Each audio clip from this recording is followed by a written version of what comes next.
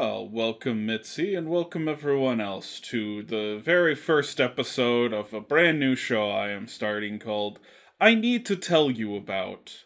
A show where I come on and talk about some obscure movies that I just need to tell you about.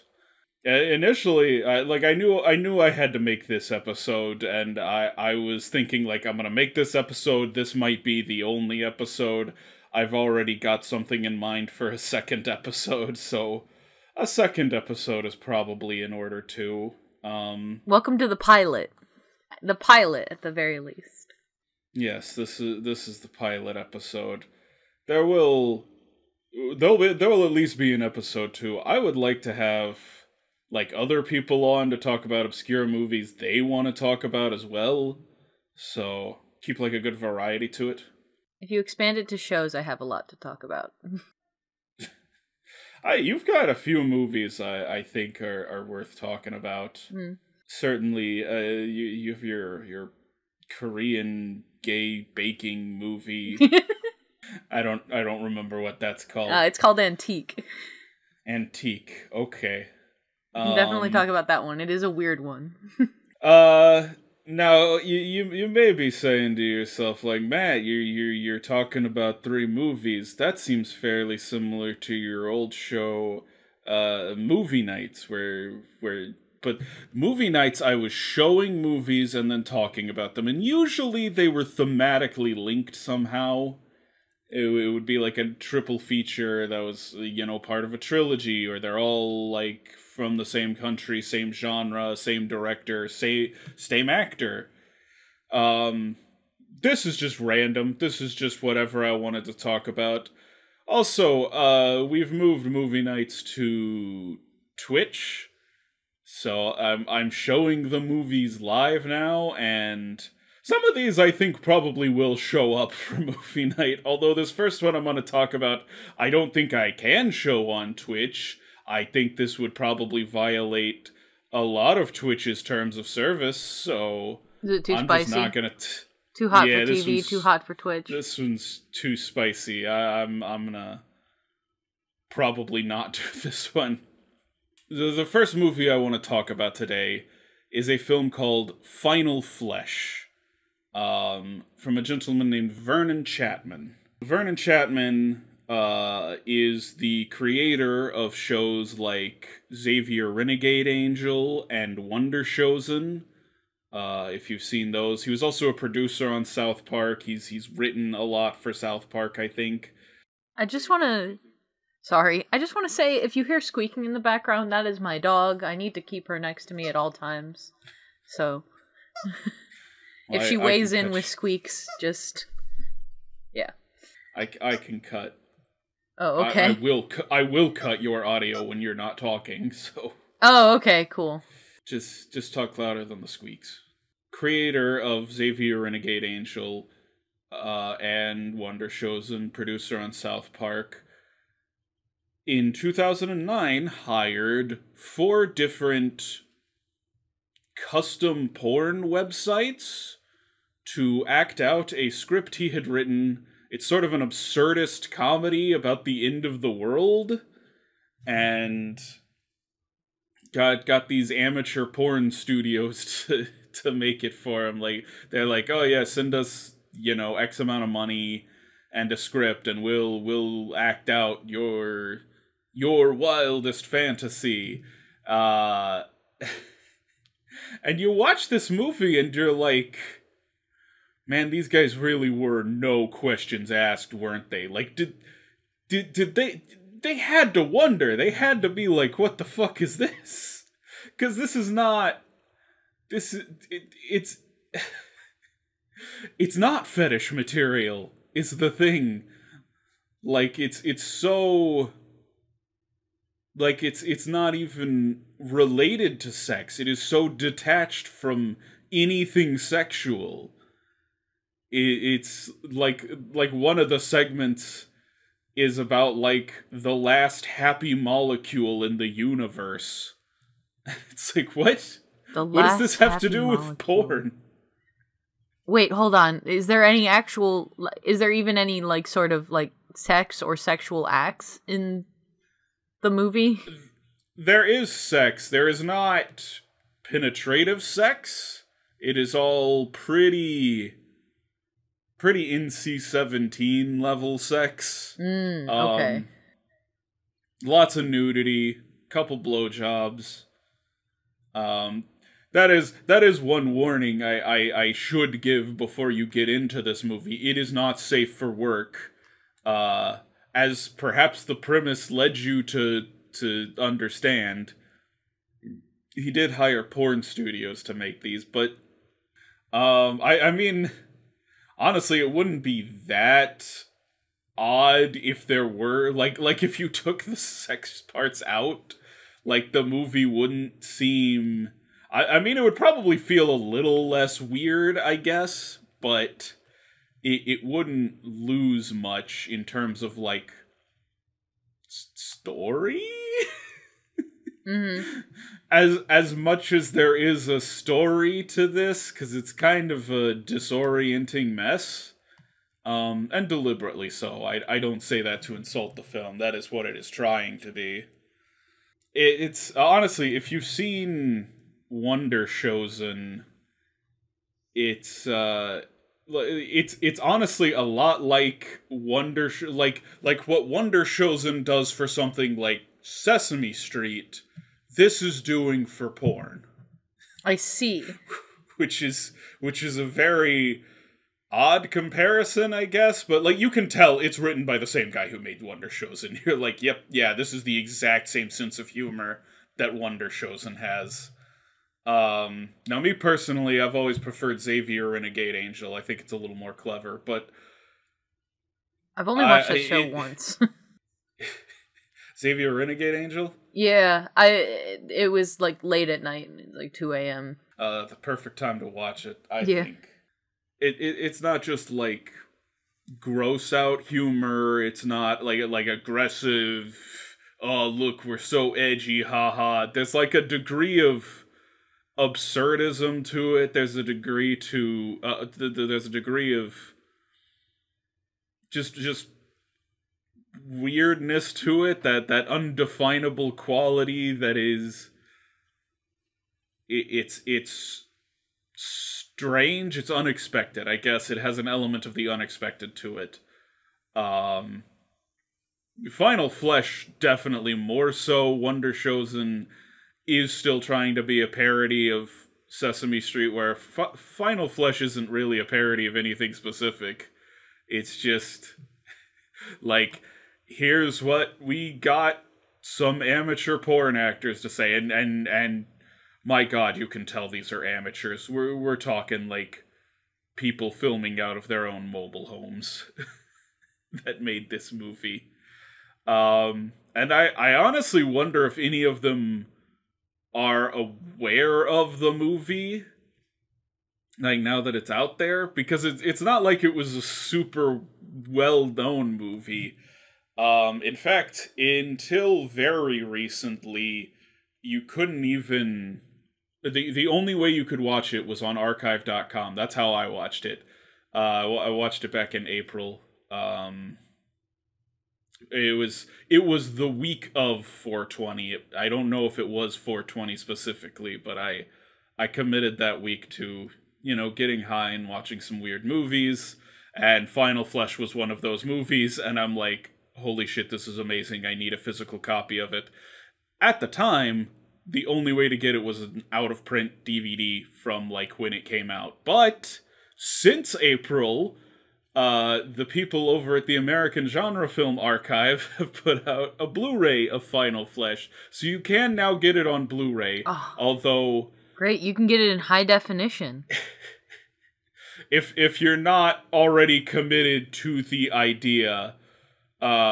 it's still free on archive.com. Or archive.org, excuse me. Archive.org. I will put a link to that in the description, actually. You can watch it for free. Side note, at the moment, at the time of recording at least, maybe it'll be resolved by the time this comes out, archive.org is getting sued, so... if you would like to support archive.org, they are a wonderful organization. They are a wonderful website that is helping preserve art, and copyright is standing in the way, as it always does. Copyright always stands in the way of art preservation. Does it? It bothers me. It bothers me immensely. I would love for you to explain how. Not that I don't believe you, I'm just curious. Well, because it's very easy to maintain an archive of these things until the owner of the things you're archiving shows up and goes, "Hey, wait, no, we don't want you to have this. We want to keep this. This is ours. You can't use it." Well, listen. If public libraries hadn't been in existence since, like, ancient Babylon, that's what the name of the country's called. If public libraries hadn't been around forever, publishers would fight tooth and nail to make public libraries illegal. You're cutting into the publisher's profits. You can't do that.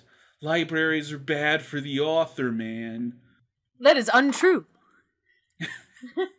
No, it's bullshit, but it's the world we live in. Part of me feels like at that point it's their fucking problem. It's like, hey, if you don't want your own damn art to be preserved, fuck you. That's your issue.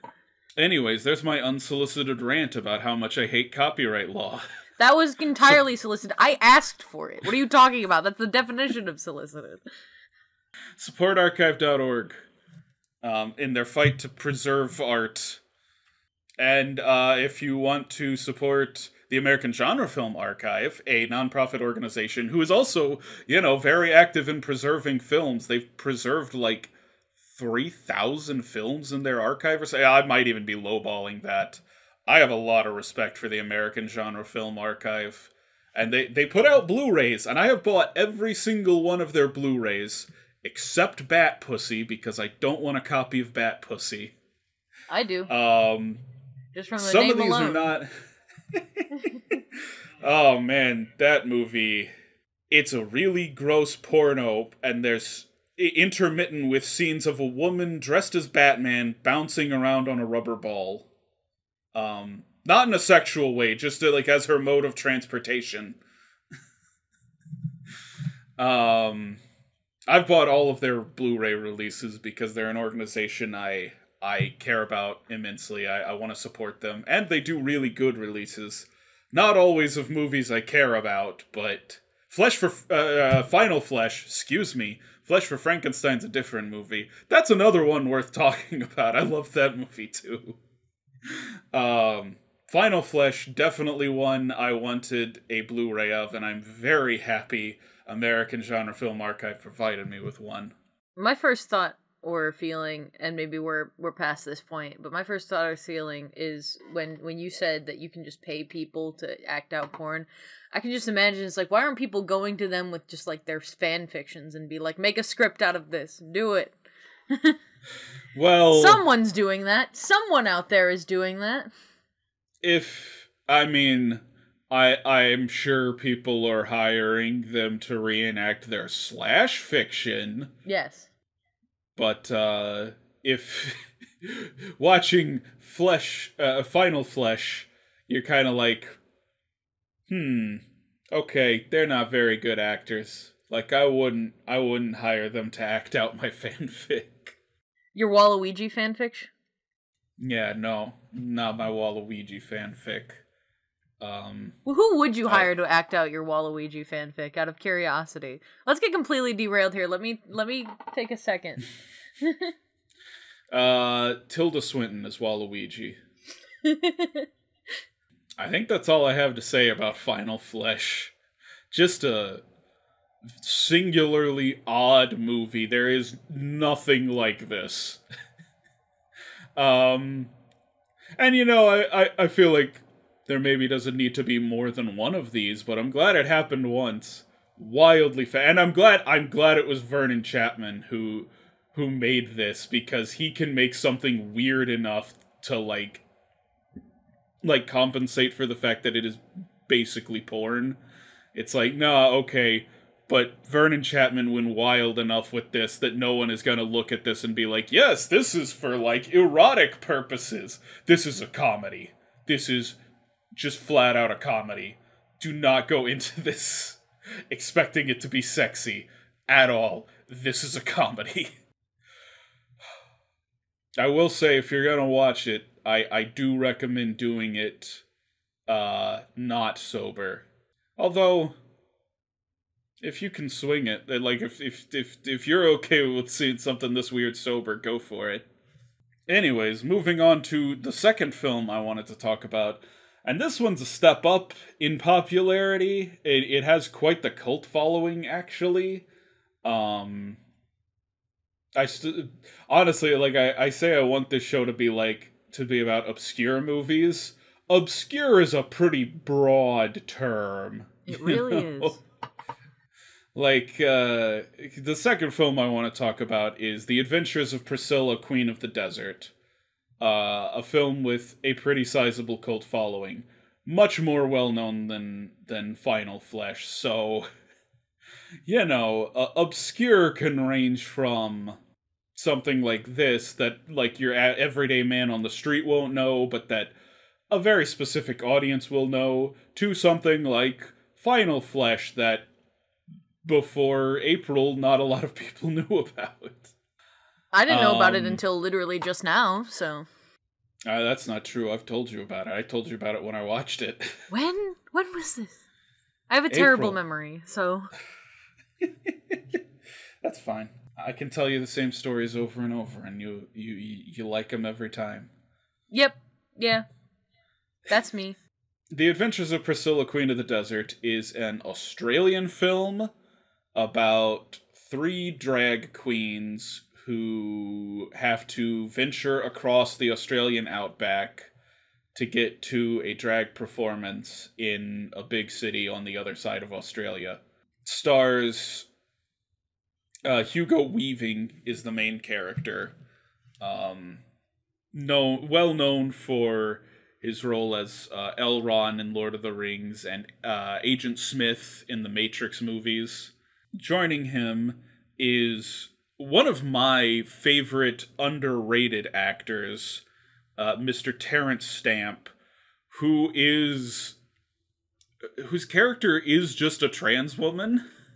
Like, and it's clear she's been doing this, like, a long time. She's like an old school drag queen, and it kind of seems like she started in drag and then was like, you know what?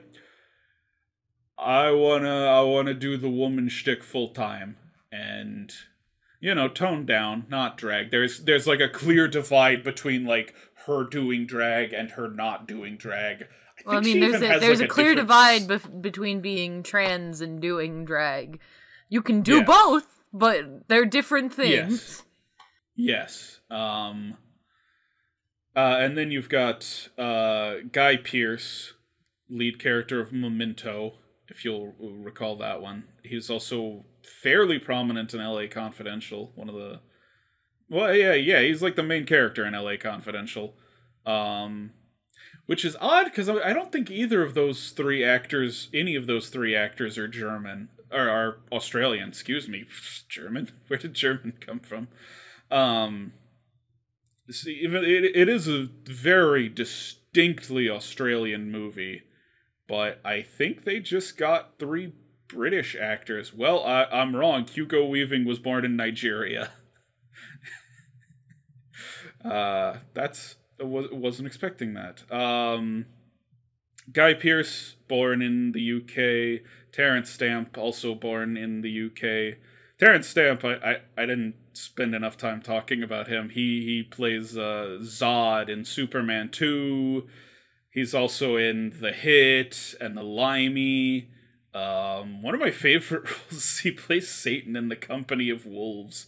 That might even be a pick for this show. That one's a little obscure. Most recently, however, he was in Last Night in Soho. He's the old man who sort of... Yeah, he's the old guy who sort of follows the main character around town, and she thinks he's like... She thinks he's Matt Smith's character, and then he isn't Matt Smith's character. Spoilers. And in Adventures of Priscilla, Queen of the Desert, he plays Bridget, who... Bridget? Yes. No. Bernadette. Excuse me. Bernadette. And, yeah, they get this big old bus named Priscilla. The bus is named Priscilla, not any of them. And they drive this big bus across the Australian outback.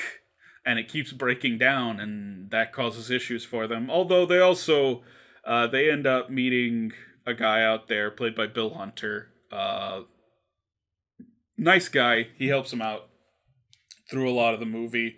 Really interesting movie. Really fascinating exploration of, like the divide between, like queer culture and like, the rural areas, the you know, like these places full of like the tough guys who live out on in the harsh conditions of the outback.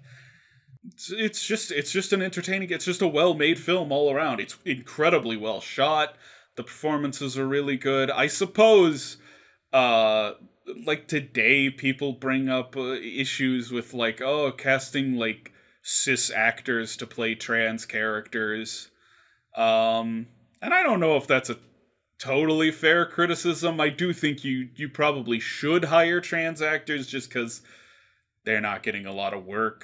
I think I think now it's a very valid criticism. I think with how things are now, like politically, I guess I would say, it's like, it makes more sense, because it's just like, if you want to have a movie supporting trans people, hire trans actors. They're not hard to find.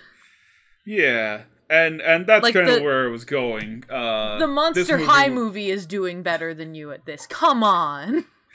This movie came out in '94, and I feel like they had to cast Terrence Stamp in this role. Like, no trans actor would have the pull that Terrence Stamp has, not in 1994. Well, yeah, it's like, that's what I said. It's like, back then, it was almost like, if you wanted to make a movie about queer people, I guess it made more sense to hire cis and or straight actors, because it's like, those are the actors that you're going to get to see your movie. Like, that's the pull you're gonna have, right? Like... Yeah. And I think there's even something positive to be said for it, right? You know, yeah. You go see a movie where this actor you really love is playing a sympathetic trans character, and it's like, well, okay, maybe trans people aren't that bad. It's a way to sort of lure people in, I guess. You know, people who might not change their minds otherwise, or like not see this movie otherwise. It's like, oh, well, what do I care about it? You know what I mean? Like, which is a shitty thing, but it's like a sad truth. It's like a thing where it's just like, yeah, it was kind of necessary back then. Yeah, no, if you wanted your story to be told at all. I'm not gonna cancel the Adventures of Priscilla, Queen of the Desert. No, I'm not saying you should. I'm saying the opposite. Yeah, no, I think that was perfectly acceptable casting. Plus, I just liked seeing Terrence Stamp in movies. Like, fuck it, cast Terrence Stamp as everyone. Cast him as a cis woman. Cast him as a trans man. I don't care. That's what I want to see more of. I want to see more cis actors playing cis characters that are not of their gender. And I want to see more trans actors being allowed to play cis characters. Make it happen. That's how I know we've got equality. See, you would like John Waters' female troubles. Would I? No. But he casts Divine as a woman in that movie, and a man. She plays both a woman and a man in the movie. Which leads content warning, leads to a scene where Divine rapes himself. What? I'm sorry? And then at the end of the movie, Divine's character is in jail, and she has a prison girlfriend, and the prison girlfriend is a trans woman. Was played by a trans woman. It's a very brief role, though. She has like 2 lines. That's wild. It is. John Waters was a wild person. I'll show you one of his less that one is just hard to sit through, honestly. Like, it's gross, and it gets boring with how gross it is, in my opinion. A lot to stomach. It loses my attention. And I have a very sensitive tummy. Multiple Maniacs or Desperate Living, I think, are, equally as wild, but not as boring. Anyways, there's our John Waters derailment. I think John Waters is a perfectly rational thing to be talking about when you're talking about a movie like Adventures of Priscilla, Queen of the Desert. Although the movie I think you need to talk about, if you're going to talk about this one, there was an American ripoff of this movie, which feels weird to say because it was not a super popular movie, and I don't know the degree to which the American film was inspired by the previous Australian film. It's called To Wong Fu, Thanks for Everything, Julie Newmar. Oh, I've seen that one. I love that movie. Yeah, okay, well, that's the American version of Priscilla, Queen of the Desert. Patrick Swayze, Wesley Snipes, John Leguizamo. Yeah, I was going to say that movie sounds like that one. So yeah, well, it came out 1 year after the Australian movie, and I'm like, is this a ripoff? Are you ripping off a movie that no one went to see? Maybe, although that's kind of the move, right? You rip off something no one's ever heard of, and it's like, wow, this is so new and original. That's what Tarantino does. He just rips off movies so obscure no one's heard of them. Call out post for Quentin Tarantino. I love Tarantino, though. I'm wearing my Quentin and Taranted by Written Directino shirt right now. You wear that shirt a lot. I do. It's because it's at the front of my closet, so... Quentin and Tarantine by Written Directino. What else can you say about The Adventures of Priscilla, Queen of the Desert? Hugo Weaving wears an outfit made entirely of flip-flops. It's like a flip-flop dress with like a flip-flop hairband. You sent me that picture and I was enchanted by it. And some little flip-flop earrings to match. It is excellent. My grandma owns those earrings. Alright, and I guess with that we'll move on to the final film I wanted to tell you guys about. The final This film. This is a film from 1970 titled Chariots of the Gods. Ooh. It's based on a book by Erich von Däniken. I don't know how to pronounce that. Sounds about right. It's a documentary, and it's a documentary about the idea of what if all of the religions in the world, all the stories of gods and monsters and heroes, what if every single one of them was true, but they were all about aliens, actually? That's the crux of the movie, and that's the whole movie. Like, every scene, it's like, okay, here's this god from this region of the world, and here's the stories about them, and like, what if they were actually talking about aliens? So it's Scientology. Doesn't that sound like an alien? It's Ancient Aliens, the movie, right? Because that's the thing. The book this movie is based on is what would inspire the stuff Ancient Aliens does now. So this is sort of the precursor to Ancient Aliens. And I gotta say, like, this movie is perfect for people who find the concept of Ancient Aliens funny, but are exhausted with the fact that there's, like, 30 seasons of it. Because they're just repeating themselves. They're just saying the same shit over and over and over. Even this movie. This movie is repetitive as hell, and it's only an hour and a half. But here is like, it's condensed, abridged. So, yeah, if you like Ancient Aliens, but you want a more digestible version of it, just watch Chariot of the Gods from 1970. You want Ancient Aliens canned, condensed, hydraulic pressed? Yeah, this is the thing we should be pointing and laughing at. Ancient Aliens is, like, way too much to deal with. Chariot of the Gods is, the truncated version. And it was the original, right? Yeah. They were doing this in the 70s. And honestly, it feels a lot funnier in the 70s, because, the 70s, I think of, the 60s and 70s, and I think of, UFO culture and all the weird space stuff that was going on. I was about to say, it also feels like the 70s condensed. You want to know something wild? Yeah. This movie was nominated for an Oscar. It was nominated for Best Documentary Feature. That is amazing! That's fabulous! I mean, there is arguably educational content to it, because it is, exploring all these ancient myths. Yeah. But it's exploring all of these ancient myths so that it can turn around and go, what if it was aliens? I mean, that feels more like historical fiction. It's like, here we took this true concept about, histories and myths and ideas, and we put our own little fun little spin on it. Hey! Yeah, but, that's what this is. It's historical fiction, because it's not like they ever present any evidence that these things were done by aliens. It's just kind of like, yo, what if? It's like stoner mentality stuff. I was about to say, it's your stoner roommate just saying, hey man, wouldn't it be crazy if...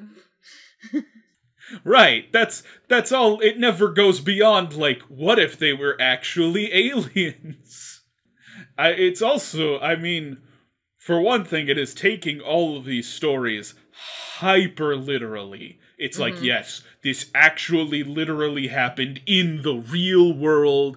This wasn't a hallucination. This wasn't something poetic. This wasn't, something they saw in, a dream or something. This was all real. It really happened. So, whose perspective is this movie from? An uncommitted third-person narrator. Because I could say you could make a really good movie, like a funny and interesting actual movie for 1 hour and 30 minutes that's from the perspective of the aliens. It's the perspective of the aliens all plotting these different events that they're gonna do on Earth. It's just hey, how are we gonna fuck with them today, Jerry? I don't know. maybe I'll dress up. I'll grow some hair, some really long hair, and maybe I'll pretend to die for 3 days. Come back. I'll make some blind guys see. Maybe do that. We'll workshop it, Jerry. We'll workshop it. Anything else? Something like that, where it's just from the perspective of aliens fucking with humans. It's just every religion, every mythology, and it's just hey man, what are you doing today? It's I think I'm gonna shoot some lightning bolts at him for a little bit. Maybe do that? Yeah. Now, the weirdest thing about this movie to me is, there's an alternate history hub video where he talks about Ancient Aliens, which is actually how I first heard of the film, admittedly. And in that video, he tries to claim that, this is a religion, and I'm going to lightly disagree with that, because this is 100% lore. It lacks any of the ideals that a religion would have, because they don't really talk about the implications of all of these ancient gods being aliens. They're just what if it was aliens? And it's okay, should we worship the aliens? Are we supposed to worship the aliens? Or is your point oh, we've evolved to the point that we're we can finally meet the aliens, on their own terms? Go we further. can stop seeing them as gods? Yeah, take it a step further. Like, what else? What else? Give us more. Yeah, like, okay, let's accept your absolutely batshit hypothetical. What does that mean? Yeah, you're going nowhere with this, babe. Give me something. You have provided no evidence that this is the case, and now you are not telling me anything about the implications of this. All you're saying is what if. That is where ancient astronaut theory begins and ends. What if there were aliens? It's like, okay, cool, what do we do about it then? Yeah, we're not worshipping the aliens, we're not building technology to go meet the aliens. You know, this is not what was that cult called? The Gates of Heaven or something? Children of Heaven, I think? Children of Heaven, where they all took poison so they could go up onto the UFO together. It's not that. It's just, you know, it's like I said, it's stoner mentality. It's like, bro, wouldn't it be wild if it was just aliens? Wouldn't be fucked up. Yeah. That's the totality of it. But I think it's a very funny, entertaining documentary, you know, because yeah, that's what it is. That's all it is. But it's funny to watch that unfold. It's funny to see all the directions they go with that. What is the, because you said they don't provide any sort of like evidence. What is their like main thesis to explain the aliens? Like, what is their main, like, here's my question, what do they change about it? Do they just show you a picture of some, like, mythological god or religious figure and be like, oh, it's green now? Well, there is a lot of really nice footage in this film. They went to all these, like, ancient historical sites, and so there's, like, you know, ancient Aztec pyramids, and they go to, like, Stonehenge and the pyramids. They go to, like, Jerusalem and all that. So there's actually a lot of really nice footage of these places, and, you know, they'll show, like, images, like, paintings, depictions of these ancient gods, and then the voiceover is like, look at that, doesn't it look like a rocket? Listen to this. Doesn't that sound like some sort of communication device? And it's like, well, I mean, yeah, I guess. Honestly, at some point, I kind of have to go, what's the difference to you? What is the difference between an alien and a god to you? Right? I suppose an alien is a tad more like in our own universe, but I don't know, if there were gods, they would be alien to us. They don't live here on Earth, so, like, it seems like they're just kind of splitting a hair here. It's like, well, you called this a god, I want to call it an alien. And it's like, alright, fine, man, call it an alien. What does that change? Yeah, I'm trying to piece it together. And so they just show you stuff and be like, that kind of looks like an alien thing, right? Yes. Yes. This sort of has the energy. I'm getting vibes of this that are like this sort of quote unquote documentary. There's a lot of quotes here, like I think like 10 in between. That me and my friend picked up from a thrift store because we tend to just pick up random DVDs blindly from like thrift stores and dollar stores and be like, let's watch this. And one of them when we picked up was called The Secret. And it was basically just a bunch of people going like, hey, just think positively, and all of a sudden, everything good will happen to you all the time forever. Like, that's... I'm familiar with The Secret, yes. I am glad you are, because I didn't think you would be. Because it's, like, that's it. That's what it is for, like, an hour. And I'm like, this isn't as fun as I thought it was gonna be. Well, see... Where that one's messing up is it's making a positive claim. Yeah.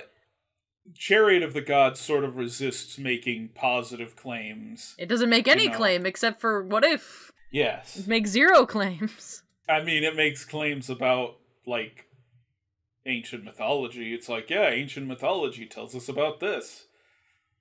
And as far as I'm aware, all of that is accurate. Although, we have no idea the degree to which we misinterpret the past. So, I'm sure some of it, while is accurate to the best of our knowledge, but not necessarily true. Alright, any more thoughts, opinions, comments about Chariots of the Gods? I have no more. Alright.